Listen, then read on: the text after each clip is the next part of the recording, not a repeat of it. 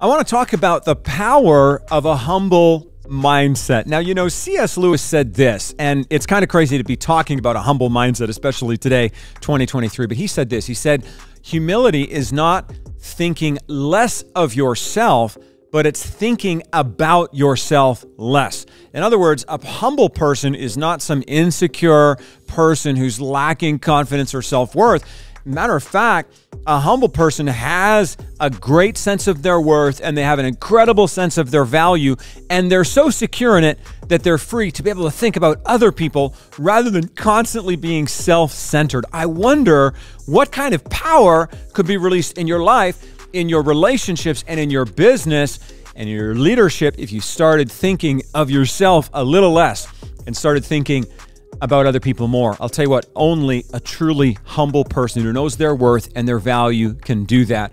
I hope this resonates with you. If it does, please share this video.